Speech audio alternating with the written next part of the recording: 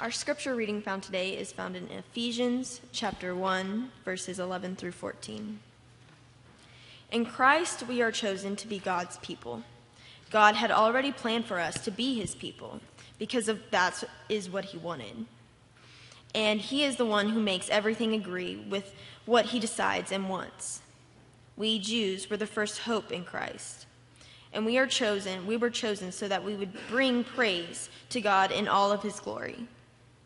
It is the same with you. You heard the true message, the good news about the way God saves you. And when you heard that good news, you believed in Christ. And in Christ, God put his special mark on you by giving you the Holy Spirit that he promised. The Spirit is the first payment that guarantees that we will get all of God has for us. Then we will enjoy complete freedom as people who belong to him. The goal for all of us is the praise of God in all of his glory. The word of God for the people of God. Thanks be to God. This morning we're going to be talking about the UM Army experience, but I want to ask a question. How many of you have already participated at some point, not necessarily this year, but have been a part of the UM Army? Just raise your hand. Okay.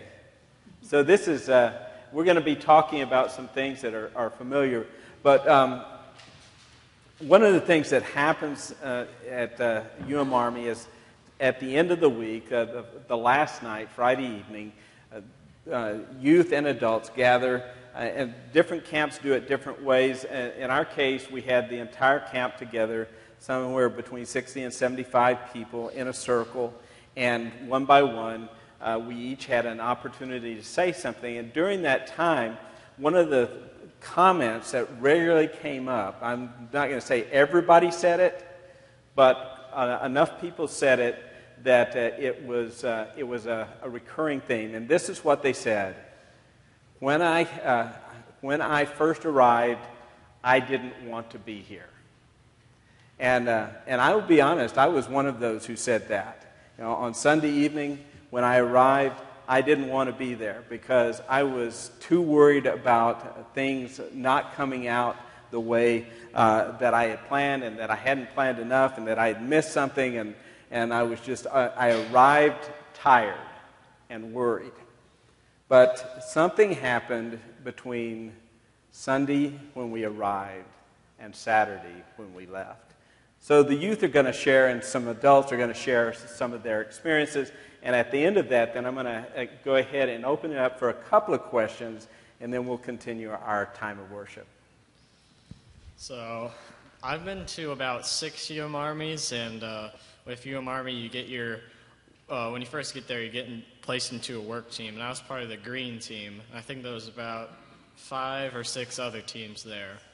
And so my story is when we got to our site, like we were told to go make sure our client was there so we knew what we'd be doing there. And so like we went up to the door, knocked, and rang the doorbell, and he like wasn't there and didn't answer. So we got his sister on the phone, who was the actual owner of the house, and she told us what we'd be doing, and we'd be replacing his porch because it like all the plywood had been rotted away there. And so we move all the stuff from the porch, and we start ripping the plywood from the beams. And about halfway through ripping up the plywood, just a man comes in through the side gate, and he's like, "What are y'all doing here?" And I think after 5 seconds of silence, Jimmy says, "We're part of UM Army. We're gonna fix your porch." And after he heard that, it turns out he was our client, and he was just very thankful for us being there. And just every day after that would give us popsicles and just show how thankful he was. And by the end of the week, we had replaced his whole porch and painted all of it so it would stay longer. And it just looked really good, and he was extremely thankful for it.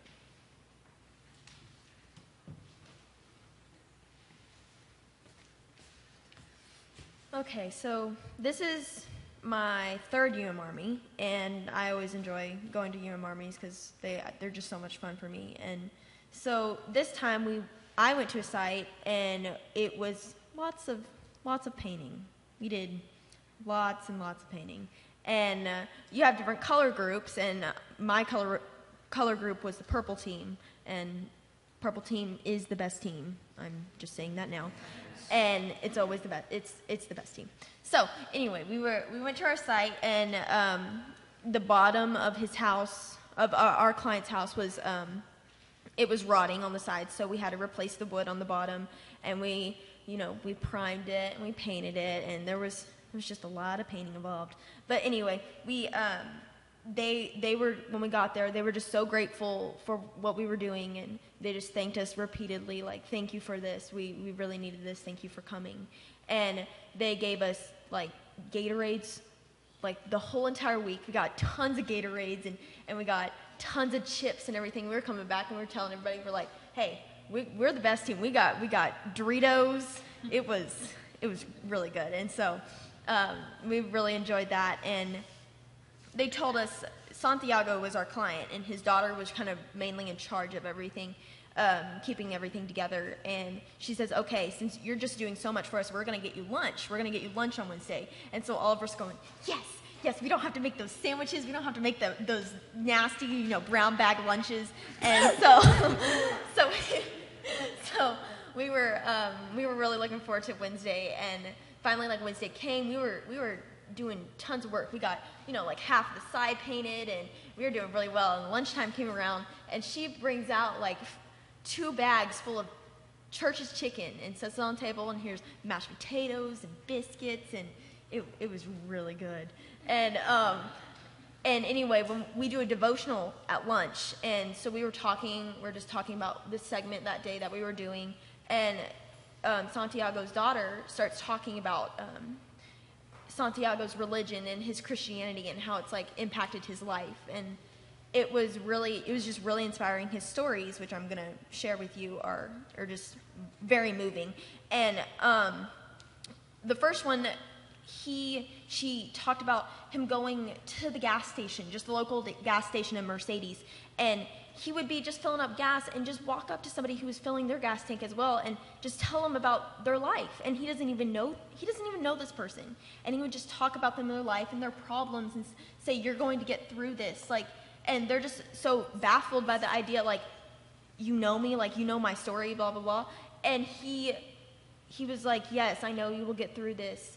And it was just incredible, like, hearing that. Like, you just walk up to a stranger and he's just telling you that. And that was really inspiring. And the other one is she went to church that morning, and after the service was over, the pastor came up to her and says, someone was crowned by the angel of God. And she was like, wow, that's amazing. That's amazing. And she went and go to tell her dad, Santiago, hey, there was a person who was crowned by the angel of God today. And he was like, that was me. That was me who was crowned by the angel of God. And it's just inspiring to hear his story. And throughout that Wednesday when we were doing that devotional, it was just the biggest part of my mission trip that we went on. And it was great. And we had biscuits, we had Subway cookies. They were really good. and tears were shed, and it was just a very moving time. So, thank you.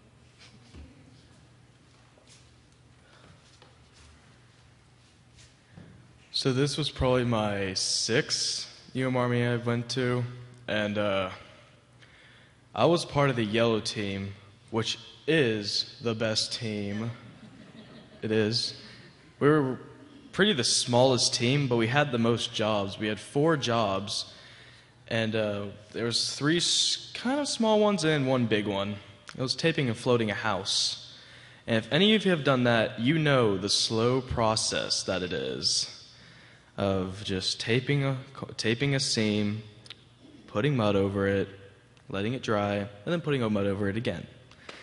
3.5 days. Whew. And then the people that owned the house and what you were doing, they were so kind to us. They were thankful.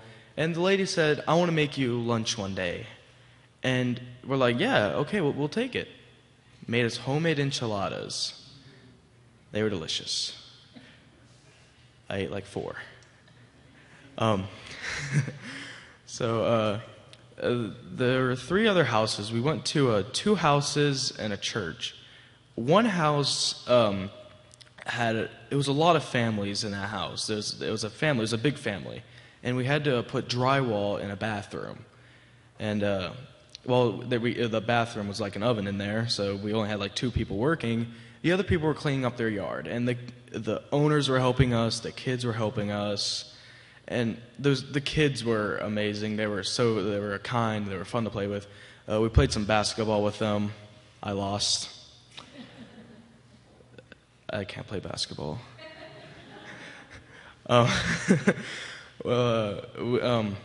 And so we got it done. They were thankful for us. We went over to a church and a house, which were right next to each other. So we had some people working in the church where we had to replace an air conditioning unit, and the instructions were a bit difficult, and the screws were a bit difficult to put in. It's angles. And we had some people working over there, and another person, we had this lady who, it was a grandmother living with her 3 kids and her husband. And the lady she was funny, she was kind, and she didn't ask for much, and she was glad for what she had. And we had to replace some stairs, we had to put a screen door in, and she was like, oh, thank you so much. She was thankful. The husband was, thank you so much. We got we had there's like, now we have cool air through the house, and it was great. All these people are so kind that we work with. And another thing about the UM Army is kind of at the end of the week we do this thing called a prayer walk, and there's stations it's this kind of meditation thing where they have stations that you go through outside, and you go through them and you reflect on the week and what you've done and stuff like that. And it makes you think about what I'm here to do good. I'm here to do God's work, and I'm happy for what I do, and I'm glad that I'm doing this.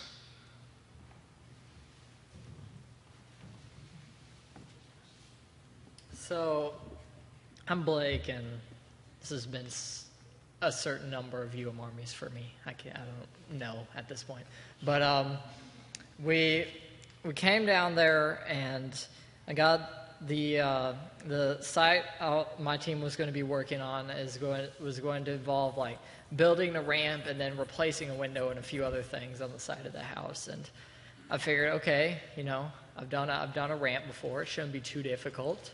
And we get there, and we find out it's never simple. And the most UM Armies, you have a sort of order of instructions that are sent down. You usually have a color group that has 2 different teams in them with 2 adults per team, and they are working on different sides. And there's one color group leader that will like go between these 2 to 3 teams, and the color group leader is usually the one who knows what construction is like. Usually we bring Ray Jacobson along for that, or Dan McQuistion is usually one of those regulars who does that. And the thing is, this camp was a little different. We had a good 6 or 7 teams, and there wasn't that many adults there, so it was just 2 guys, Ray Jacobson and someone else, who were the people who went around and knew a lot about construction and stuff. And so the thing with my side is we didn't see Ray all that much. He was busy on other places. And so at some point, it was mistaken my wanting to, get going and wanting someone to tell me what to do so we can get this side on the roll. That was mistaken for me knowing what I'm doing, which I didn't. And so it sort of became where we had one adult who knew what he was doing, he was pretty good, another who didn't really. So I was sort of in charge of the ramp area, and the other adult was in charge of the side house area. So I was constantly just running back and forth between there, trying to figure out what I'm doing and trying to tell other people what to do, because I was apparently in charge of something. And so I would be madly running back and forth. And we were in a Hispanic neighborhood with a bunch of kids who would come out, and they saw a bunch of high schoolers, with power tools, and came over and wondered what was happening and stuff. So there was one kid who, half spoke English, half spoke Spanish. You could barely tell. And he asked another person on our site, like, who's that kid madly running, back and forth? They're like, oh, that's Blake. And so I'm just keep going, just trying to get this ramp done. It's just getting angrier at it as it has more and more problems. And randomly, after this kid knew who I was, he's just like, hey, Blake. I'm like, oh, hi, kid. And he's like, you're cool. Like, oh, that was very nice. And it started to show that you're impacting more than just the person who owned the house. You're impacting more than just her, who you are impacting very much, because she was missing a leg and needed this ramp, and it was very important that she got it. And but you're also showing people around them what it's like to be Christian. They'll know we are Christians by our love. And the other main thing is you take, as you toil and you strive over these duties, you make relations with other Christians, and to the point where when this Friday I was in Austin and I randomly ran into one of them and started talking to him like it was we were back at camp. And it's to sort of answer Tom's question, those are the reasons why UM-Army, why you keep going, is you impact people, and you start to see that impact, and also you make relations with these other Christians and to help you grow in your faith.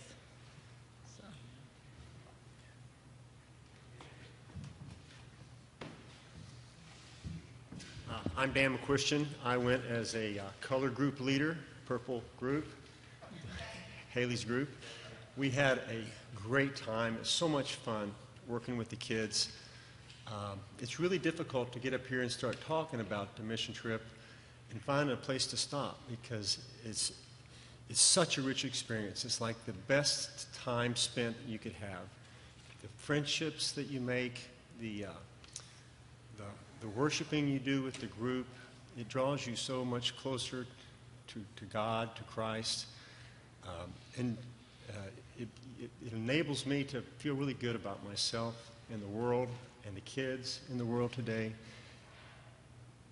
It's the first time I've been on a mission trip with the kids that I didn't have my own kids going, which I thought I wouldn't have to do that anymore. But and I resisted at first. I really did. I was worried about my personal finances, my personal health. It's quite a strain. And it's hot. It's hard work, and the kids, they keep going, but the schedule is long days. You worshiping early in the morning and late at night. But it's really magic the way God finds a way to make everything work out. You find the energy. Life is just so much better for the experience. And the thing that I keep hearing over and over from the adults is how sad it is that as children we didn't have this opportunity to go and serve. I think we're building a generation of young Christians that are going to keep the church vital for a long time. I'm very grateful for the opportunity to serve.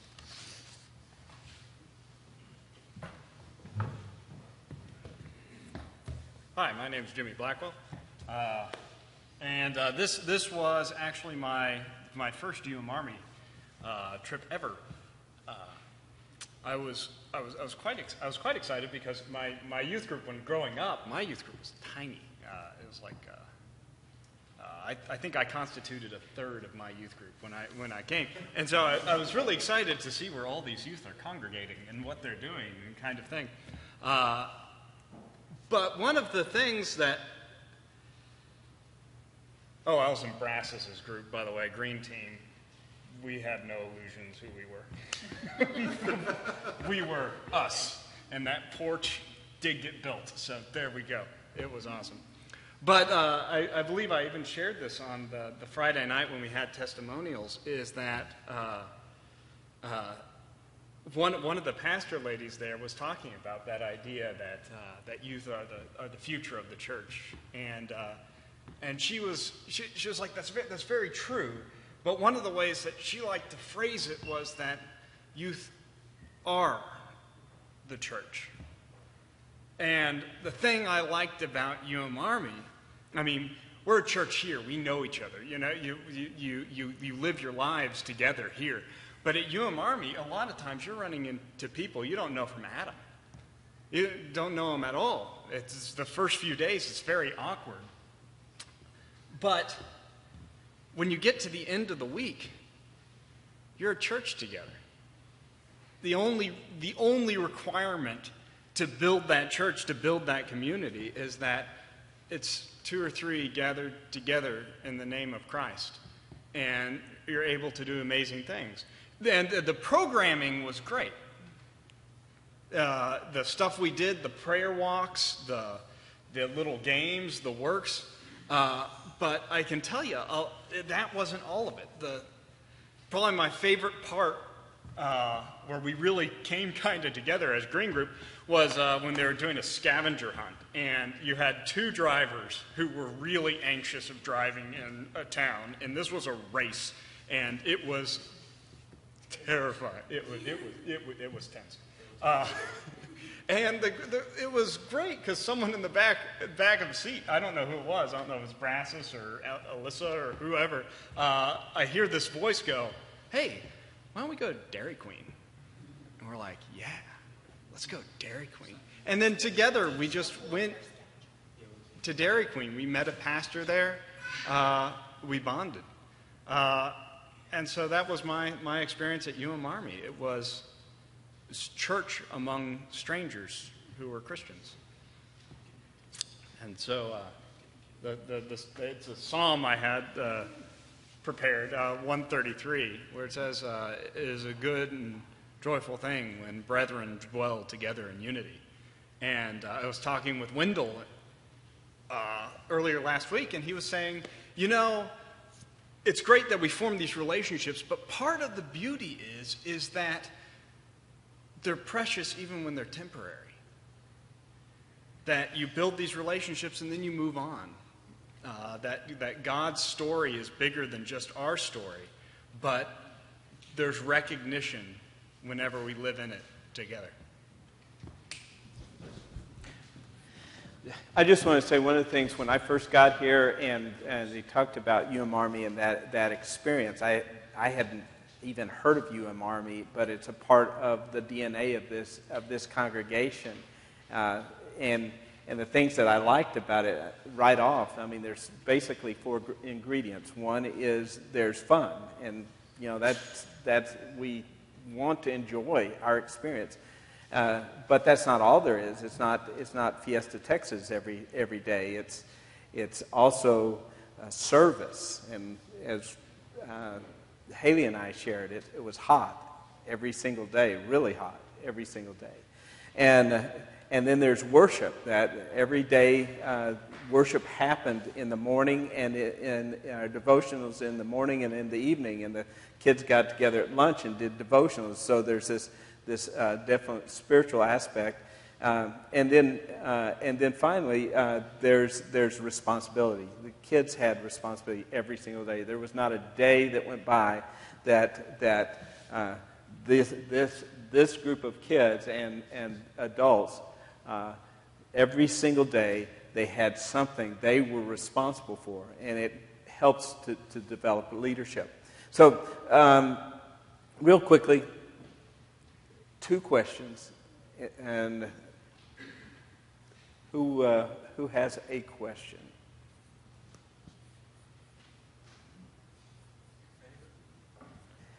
Judy. How were the sites selected? Well, I've been on sort of a behind-the-scenes thing, version of UM Army where I worked with the people who do that. And basically, way before we get there, there's a camp director and a sites person who go and they talk to, like, we're actually going to be having one here next summer. So they'll come, they'll talk to, like, Richard and the local pastor and find out where they know the need is. They'll get in touch with probably local charities, probably get in touch with Barnabas Connection when they're coming here and just try and figure out where the need is. And then they'll also try and get the word out to where if you have something, you can, like, give them a call. And then they'll go out and look at each site and figure, that's something we can do. No, that's not something we can do. We don't want to be touching electrical lines and stuff. And one of the things, too, is that they connect with the local community leadership. I know in one place in Mathis, it was the Catholic Church was one of the main resources, along with in both places, it seems like the mayor and the sheriff and/or police chief was involved in saying, oh, yeah, we know of this family here. And it's not, we go into a community, we don't go into a congregation, meaning we went into the community of Mercedes, and whether they were United Methodist or Catholic or non-denominational or not a church at all, we went into places as opposed to we're just going in to fix the church people's things. One more question. Jan. You better answer that one, because United Methodist Action, Reach Out, Mission by Youth. Really? Yeah. Let's bow for a moment of prayer. Lord, we thank you for a congregation that has been very much a part of the Army experience. Thank you for the adults and youth who have gone in the past and who went this summer. Also, we are grateful that there are those who haven't been able to go, but who have financially helped to make sure that young people had this opportunity. And we are grateful for this day to share with this congregation their part in making a very special summer event take place. In Jesus' name, amen. Amen. Now may the grace of God be with you. May the love of Christ fill your hearts. May the Spirit guide your steps so that today and always you may be the church. Go and be the church. Amen. Amen.